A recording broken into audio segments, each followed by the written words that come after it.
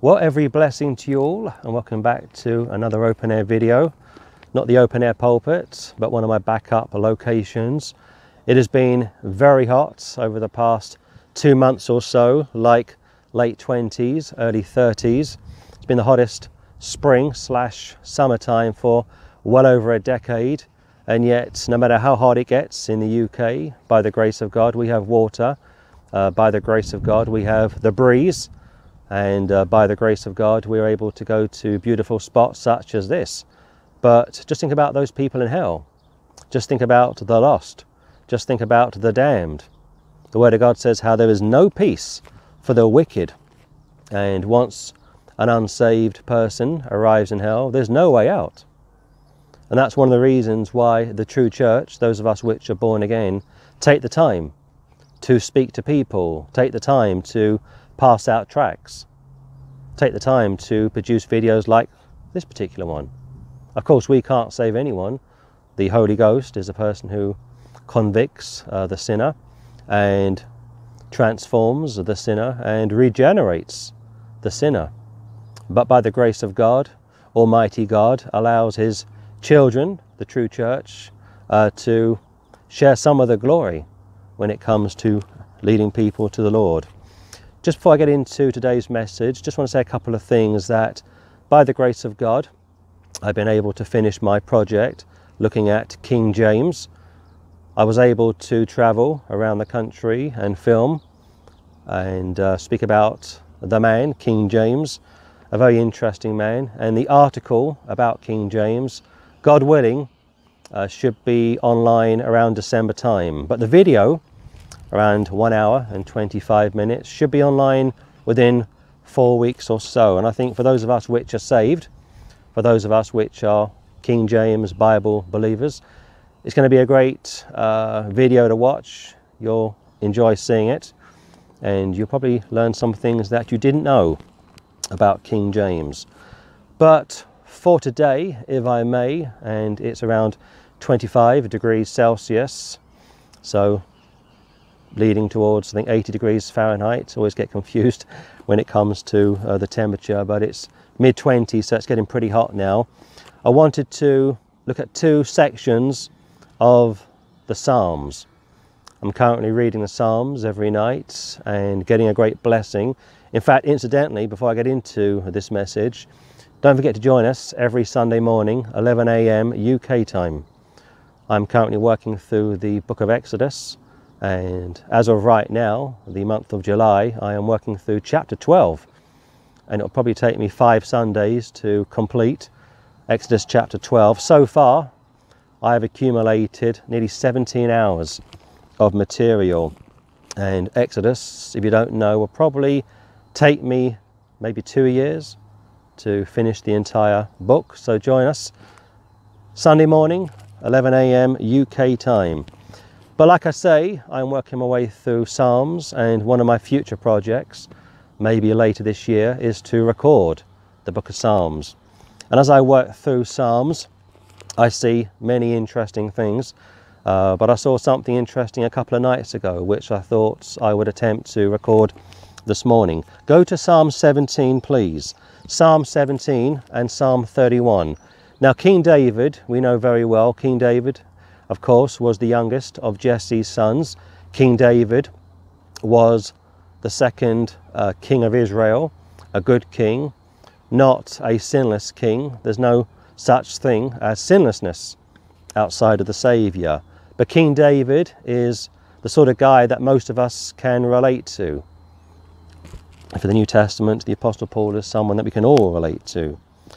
Psalm 17, look at verse 1. Hear the right, O Lord, attend unto my cry. Give ear unto my prayer that goeth out of feigned lips. So David, like Paul, was an emotional man. David, like Paul, loved the Lord. And David, like Paul, had 2 natures. And yet, strictly speaking, the term 2 natures is a New Testament doctrine. Like when Jesus Christ was revealed to the children of Israel as being the Son of God, that's a New Testament revelation. Yes, there are times in the Old Testament when Almighty God alludes to the fact that He has a son like Psalm 2, like Proverbs 30, but you won't have that explicitly revealed until the Gospels, where the Word of God is revealed to the world. The Word is made flesh and dwells among the world, so on and so forth. Hear the right, O Lord, attend unto my cry, give ear unto my prayer, that goeth not out of feigned lips. Let my sentence come forth from thy presence. Let thine ears behold the things that are equal. This is a real prayer. Thou hast proved mine heart. Thou hast visited me in the night. Thou hast tried me and shalt find nothing. I am purposed that my mouth shall not transgress. And most people read this and say one or two things. They say, well, back in the Old Testament, the good and the great were saved by their faith and works. I don't believe that. In fact, I'll say this, that such a belief is heresy. And one of my future messages, Lord willing, will be to look at heresy, the heretic, or heretics in general. The other view says this, that King David knew his nature, he knew his old nature and his new nature, or as we like to say, he knew what was inside of him. And bear with me. Verse 4, concern the works of men, by the word of thy lips I have kept me from the paths of the destroyer. So David, I believe, mirrors the Apostle Paul, and Paul will tell you that he could do all things through Christ which strengthened him. If you are saved, you are a new creature. Old things are passed away, behold, all things have become new. Something has taken place as a result of you going from knowing of the Lord to knowing him personally. Once you're born again, something tremendous, something tempestuous has taken place. But there's two words to keep in mind, state and standing. State and standing. And I'll discuss that as we go on. Verse 5, hold up my goings in thy paths, that my footsteps slip not. So don't think for one moment that King David was bragging about being such a wonderful, sinless king. He was far from perfect, but what I think he is really saying in essence is that as a result of the Lord's anointing, as a result of being priest, prophet and king, and as a result of being the apple of the Lord's eye, he was rejoicing. He was giving back the praise and glory to the Lord. Because again, I can do all things through Christ Jesus, which strengtheneth me. I have called upon thee, for thou wilt hear me, O God. Incline thine ear unto me, and hear my speech.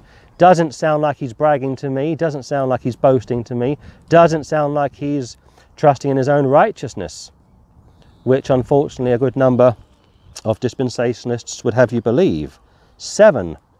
Show thy marvellous loving kindness, O thou that savest by thy right hand them which put their trust in thee, from those that rise up against them. So obviously he's giving Almighty God the credit. He's not saying, look at me, Lord, I'm just as good as the Lord Jesus Christ. He's not saying that. He's not saying I am just as holy, I am just as right as you are. That's the mistake that most religious people make. We had a situation that took place in Thailand a few days ago. A group of young boys got trapped in a cave and they were screaming and crying, wanting to get out. And the call went out. People were mobilized from around the world, like Britain, America, Australia and elsewhere. And around 100 people, 100 men risked their lives. They went to Thailand, they went into the cave, found the boys, found their 25-year-old teacher, and working closely with the Thai Navy, the SEALs, their special forces, they were able to get all of those boys out. Now just imagine this for one moment. Just imagine standing outside the cave, and the cave was like a mile under your feet. Imagine shouting to that cave and saying, hey guys, just believe in yourself. You can do it. Faith without works is dead. What a fool you would look. They can't get out. They are trapped. They need people to go in and get them out. And that's a picture of our salvation. We can't save ourselves. We need the Saviour to swim into the cave, grab us and get us out. And during that catastrophe, one of the chief Buddhists arrived at this location. The world's media were there and they all stopped what they were doing. Even the police stopped what they were doing and the army stopped what they were doing, and they flocked to this man, a so-called holy man. And he spoke to the media, spent a couple of hours with the families trying to encourage them. He couldn't do anything. He couldn't do anything. And yet, in the eyes of those people, Thailand is a Buddhist country. They thought he was sacred, like the Dalai Lama, who thinks he is deity. And yet when push came to shove, he couldn't help them out. It fell to the West. It fell to Britain, America, and Australia to lead the vanguard, to lead the rescue mission. And I thought at that time, imagine being a Buddhist, imagine giving money, tithing, praying, sacrificing to the gods, to Buddha, or looking up to that particular chief Buddhist and thinking what a wonderful man he is, what a holy man he is. When he arrives, things will be done, only to realize that he couldn't do anything. It fell to the West. And by the grace of God, they got all of the boys out. Look at verse 8. Keep me as the apple of the eye. Hide me under the shadow of thy wings, from the wicked that oppress me, from my deadly enemies who compass me about. So King David knew his limitations. Yes, he was priest, prophet, and king. Yes, he would rule and reign for the most part in a good and godly manner. And yet, when he got involved with Bathsheba, when the entire incident blew up in his face and he was challenged to his face like Peter, Galatians chapter 2, the wheels came off. It all hit the fan, as they say, and as a result, David had to do some serious praying, some serious repentance. 10. They are enclosed in their own fat. With their mouth they speak proudly. Speaking about unsaved people. And yet you could say this, you could say he was also speaking about self-righteous Israelites. And we have the same problem today. A lot of self-righteous people in the body of Christ. And they look around and they make judgments as to how people are living. But when it comes to observing what goes on all around us, which is kind of natural, we are visual people, always be mindful of this, that no two people are going to produce the same amount of fruit. And also, when it comes to the growth, the development of different people, we all grow at different rates. It goes back to that little word, yield. That simple word, yield, which gets overlooked, like standing and state. You have to yield to the Holy Ghost. You had free will to be saved. And once you get saved, you have free will to either walk with the Lord or not to walk with the Lord. And that's what most of this is all about. Brother such and such doesn't yield as much to the Lord as I do. Sister such and such doesn't yield as much to the Lord as much as I do. And sometimes people turn around and say, she can't possibly be saved. Or he can't possibly be saved. I'm sure had you lived back in the Old Testament times, and had you been aware as to what was going on with David, and it wasn't just Bathsheba, you know he had many women, don't you? He had many wives, I'm sure you know that. He had many concubines, I'm sure you know that. And had you been around back in the Old Testament, you would have seen what was going on, had you been privy to such information, and you may have said this, he can't possibly be the Lord's anointed. He can't possibly be a real Jew. Or for today, he can't possibly be born again, but he was. They have now compassed us with our steps. They have set their eyes, bowing down to the earth, like as a lion that is greedy of his prey, and as it were a young lion lurking in secret places. Lord, take a look at my heart. I'm an upright man. I'm trying to do the best. You have equipped me. I love you. Your enemies are my enemies. Lord, look around, see what is going on. There are many people that say they know you and yet are not walking with you, probably enemies of you, a bit like Elijah, who would be lamenting and he felt he was the only one in the battle. And the Lord said, by the way, Elijah, I've got 8,000 men who haven't yet bowed the knee to Baal, so you sit tight, old boy. It's not as bad as you think. Look at verse 13. Arise, O Lord, disappoint him, cast him down, deliver my soul from the wicked, which is thy sword, from men which are thy hand, O Lord, from men of the world, which have their portion in this life, and whose belly thou fillest with thy hid treasure. They are full of children, and leave the rest of their substance to their babes. I don't get any impression reading this that King David thought he was a cut above other people, like the Pharisees thought they were. I see a man here who knew his limitations, who loved the Lord, was able to say he could do all things through Christ, which strengthened him. Going back to standing and state. Now, standing and state. When you get saved, if you are saved, your standing in the eyes of the Lord is a done deal, which simply means this: if you are saved, all of your past, present and future sins have been forgiven, washed away by the precious blood of the Lamb.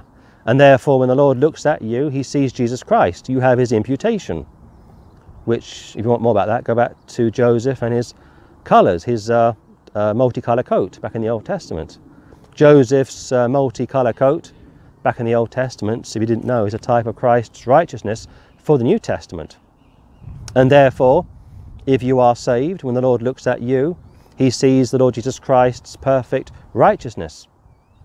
And when he looked at the Lord Jesus Christ back on the cross, my God, why hast thou forsaken me? He saw you. He saw all of your past, present and future sins. Now, can your religion offer that kind of a thing? If you are a Buddhist or a Taoist, if you are one of the people that got caught up in the story concerning those boys trapped in that cave, can your religion really offer that kind of a thing? Do you have the perfect peace which passes all understanding? Do you know for sure that all of your sins are forgiven based on what someone has done for you, not on what you do for yourself? But when it comes to your state, when it comes to like day by day, when it comes to like right now, it's a whole different ball game. I'm sure David thought he was going to go to hell.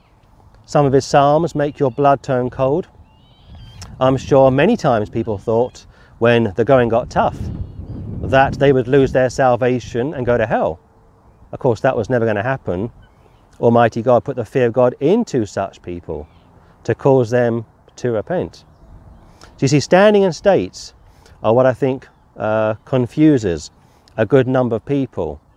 Your state will never match your standing. Your standing will never match your state. If you are saved, and I've been saved 16 years, you won't go probably 24 hours without knowing what a wretch you are and lamenting over your sins. And that's why you were told from 1 John to confess your sins. Now it's getting really hot and the voice is drying. You are to confess your sins. You are to remain in fellowship with the Lord. If you break bread every Sunday, you are to confess your sins to the Lord before you break bread every Sunday. Otherwise you fall into the condemnation of the Lord, and the communion service is simply a picture of what Christ has done for you. 15. As for me, I will behold thy face in righteousness. I shall be satisfied when I awake with thy likeness. Picture of the resurrection. Paul told you from the book of Philippians that he hadn't yet reached that level of perfection.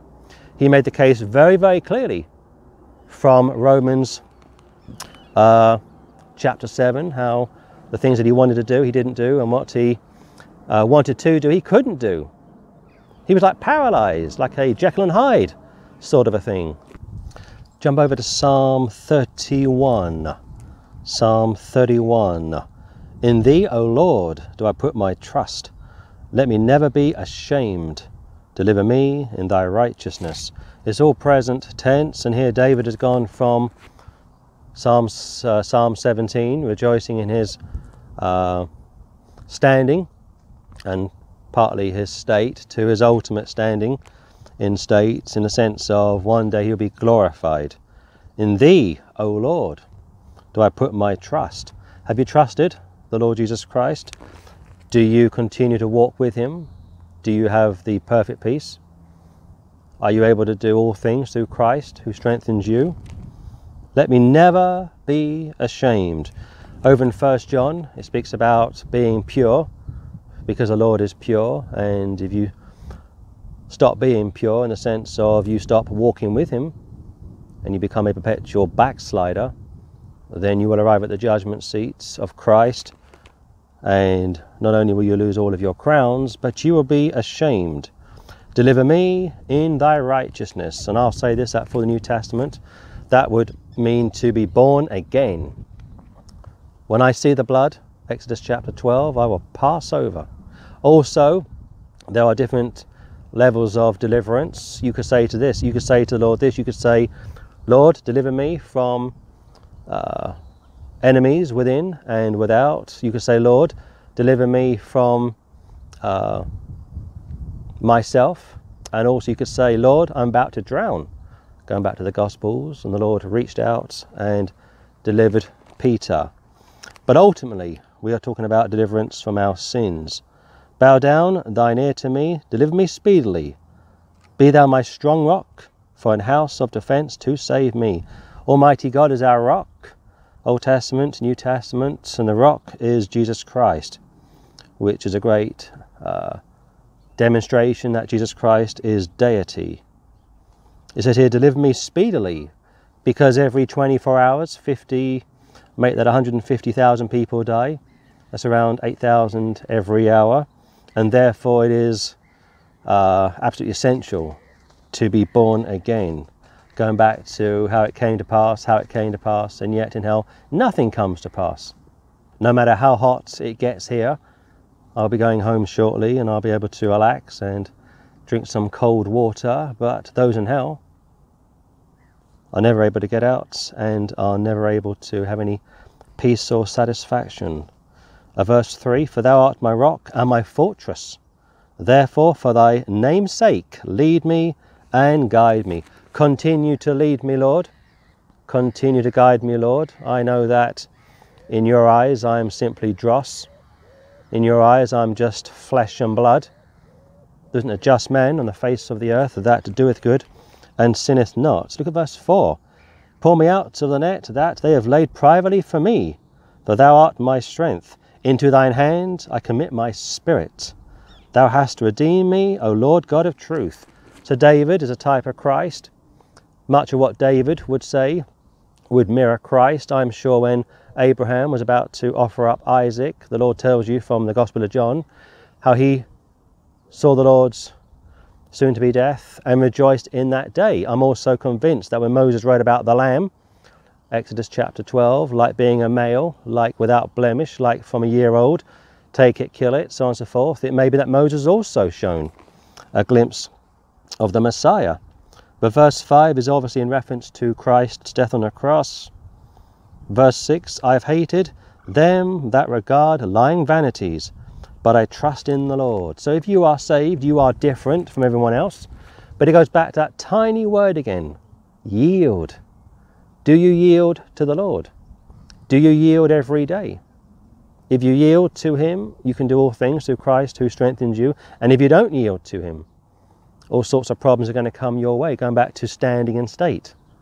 Standing is one thing, state is something completely different. Look at the Corinthians. Look at Ananias and Sapphira. Verse 7, I will be glad and rejoice in thy mercy, for thou hast considered my trouble. Thou hast known my soul in adversities, and hast not shut me up into the hand of the enemy. Thou hast set my feet in a large room. So in the context, it is physical deliverance. Lord, help me, I'm about to drown. And the Lord reaches forward, grabs Peter, and rescues him from drowning. Here David is rejoicing in the Lord's deliverance from his enemies, enemies from within and enemies from without. Have mercy upon me, verse 9, O Lord, for I am in trouble. Mine eye is consumed with grief, yea, my soul and my belly.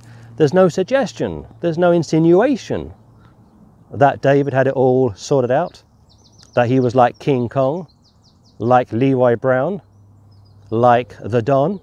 He knew his limitations. He knew what he could and could not do. Paul would lament time after time that his old nature would hold him back.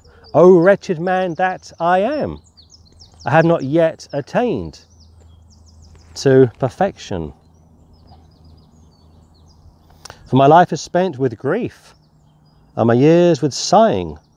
My strength faileth because of mine iniquity, and my bones are consumed." That's the Messiah speaking, I'm sure of it. But for David, two natures, old man, new man. 11, I was a reproach among all mine enemies, but especially among my neighbours, and a fear to mine acquaintance. They that did see me without fled from me. All of the Lord's men departed from him when he wanted them the most, needed them the most. But here David is speaking, but behind David is Messiah. Antichrist arrives on the earth, they all fall over themselves to greet him, but behind Antichrist is the devil. I am forgotten as a dead man out of mind. I am like a broken vessel, like out of sight, out of mind. And here I'm going to suggest this, that there's a third way. There's a third way to look at this. David is also speaking about somebody in hell. Out of sight, out of mind. If you've been in hell for 5,000 years, 1,000,000 years post the great white throne judgment, 1 billion years post eternity, you are no longer in existence in a sense. You're still physically burning, but as far as the Lord is concerned, you don't exist. For I have heard the slander of many. Fear was on every side. While they took counsel together against me, they devised to take away my life. Messiah. Not just Absalom, who betrayed David, and Judas would betray Jesus, but in the context, David is speaking prophetically about the Messiah. But for David's point of view, his state. I'm sinking in the mire. Deliver me, O Lord. I'm in trouble, O Lord. I'm just flesh and bones, O Lord. I am made in your image, O Lord. I am made in the triune image, O Lord. But I trusted in thee, O Lord. I said, thou art my God. What would Thomas say? My Lord and my God. My times are in thy hand. Deliver me from the hand of mine enemies, and from them that persecute me. So here's a picture of David trying to live a particular way. It could be someone like you and I today who are saved, trying to live a certain way. And those that we know like to gossip about us. Those that we know want to see us fall flat on our face. Those that we know are praying against us. And you are to rejoice in such a day, and you are to pray for such people. Look at 16. Make thy face to shine upon thy servant. Save me for thy mercy's sake. It's all about trusting in the Lord's righteousness, his goodness. David isn't going to trust in himself. Let me not be ashamed, O Lord, for I have called upon thee. Let the wicked be ashamed, and let them be silent in the grave. In other words, be quiet. Shut your mouth. I am saved. And one day, this will all come good. But for the here and now, it's difficult. For the here and now, we have to wait and see how this is going to play out. Let the lying lips be put to silence, which speak grievous things proudly and contemptuously against the righteous. Very much a picture of the great white throne judgment. Every mouth will be stopped. And I don't want to think what it's going to be like when the unrighteous are going to be resurrected and see the good and the great, see the Messiah, and have all of their sins played back and just be aghast. Oh, how great is thy goodness, which thou hast laid up for them that fear thee, which thou hast wrought for them that trust in thee before the sons of men. In other words, keep on going. Keep on living righteously. Keep on living godly. Try to win souls to the Lord Jesus Christ. Speak out against sin if you can. And make sure you are a living vessel. Thou shalt hide them in the secret of thy presence from the pride of man. Thou shalt keep them secretly in a pavilion from the strife of tongues. So again, on the one hand, it's physical deliverance. Prophetically, it's going to feed into permanent deliverance, permanent peace. 21, blessed be the Lord, for he hath shown me his marvellous kindness in a strong city. You should be able to rejoice. It says over in 1 Timothy how to always be ready to give a defence of the faith that is within you. And here David is putting his faith and ultimately trust in the Lord. For I said in my haste, I am cut off from before thine eyes. Nevertheless, thou heardest the voice of my supplications when I cried unto thee. He thought he was cut off. He thought he was all through. He thought he was all washed up, but that wasn't the case. He was always a son of the king. He was always the Lord's beloved. If you think of the Queen's uncle, before he abdicated back in the late 1930s, early 1940s, I forget the exact date, during the time of Winston Churchill, there was a huge problem in the UK because he was considered to be a Nazi, and he probably was, and he went off with Mrs. Simpson, and to cut a long story short, he abdicated, went from London to Portugal, Portugal to the Bahamas to France, and towards the end of his life, late 60s, early 70s, contact was made with the Queen as to whether or not he could come back to the UK. He was dying, and she said yes, and he died I think in France, and his body was flown back to the UK, and he was buried in Windsor Castle because he was royalty. He never ceased being royalty. He may have been a Nazi, he may have been a playboy, he may have been this, he may have been that, but he was always royalty. And the Queen allowed him to be buried in Windsor Castle, and I think his wife, Mrs. Simpson, is also buried in Windsor Castle, which pictures our salvation, going back to state and standing. If you are a child of God, you will always be a child of God. If you stray from the Lord, like the Queen's uncle did in a sense, and then come back to the Lord, like the Queen's uncle did in a sense, she received her uncle, Almighty God will receive you, like back into fellowship. And like I say, he's buried at Windsor Castle. But David thought he was all finished. I'm sure Paul thought at times he was all finished. I know Elijah thought he was all finished. If you go back to 1 Kings, on one occasion he annihilates, was it 450 Baalites? And he's dancing, rejoicing, the Lord is greatly glorified. And then word gets back to Jezebel that Elijah has cut down her priests. She is furious. She is just foaming out of the mouth. And Elijah has a meltdown, and he says, Lord, just kill me, so on and so forth. Again, two natures, old man, new man. But strictly speaking, old man, new man is a New Testament doctrine. 23. O love the Lord, all ye his saints, for the Lord preserveth the faithful, and plentifully rewardeth the proud doer. Absolutely. That's why you keep on going, if you are saved. Your seed lives within you, 1 John chapter 3. Your seed being your new nature, and also that text from 1 John chapter 3 also has some millennial application to it. Your seed cannot sin. And in eternity, starting on the new earth or New Jerusalem for the church age, you will never sin because the seed is inside of you.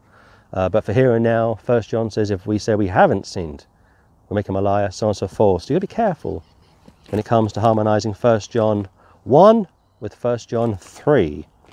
24, and I'll close. Be of good courage, and he shall strengthen your heart, all ye that hope in the Lord. Hope in the Lord, like on a daily basis. Forgive us our trespasses, lead us not into temptation, so on and so forth. But ultimately, when it comes to our salvation, going back to at least 3 levels of deliverance. Save me, Lord, I'm about to drown, being Simon Peter. King David, save me, Lord.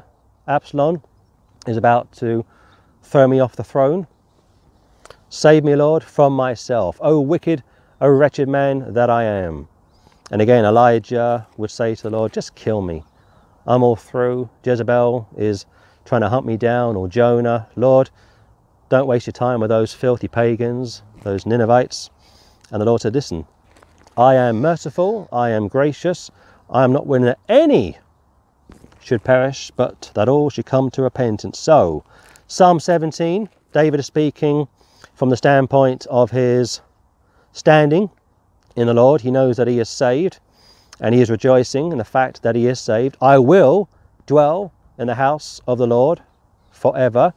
And yet at the same time, Psalm 31, deliver me, O Lord, they're out to get me, my enemies all around me, so on and so forth. Into thine hand, verse 5, I commit my spirit, being the Messiah. Thou hast redeemed me, past tense, O Lord God of truth. So different levels of deliverance, different levels of salvation, temporary, permanently. But when it comes to standing, when it comes to state, when it comes to yielding, that's the key to all of this. The more you yield to the Lord, the more he will grow you, open up your hearts, open up the scriptures, give you the perfect peace to do great things for the Lord. Over in the book of Acts, it says how they had great grace, which resulted in great boldness, and they would preach the gospel. They were fearless. And it says when Peter and John were whipped, Acts 5, they went home rejoicing. And yet today, if somebody gives a Christian a bad look, if somebody cusses a Christian or tries to show up a Christian, most don't like it, most feel offended, and most behave very badly. So these two passages from the book of Psalms give you a very clear picture of a typical saved man.